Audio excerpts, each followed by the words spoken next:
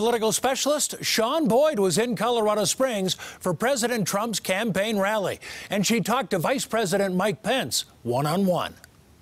You and President Trump are here to bolster Senator Cory Gardner's chances of re-election. He's struggling with some Colorado Republicans who don't think that he's conservative enough. Given that control of the U.S. Senate could rest on his race, what do you say to those Republicans? Everything President Trump and I have been able to accomplish.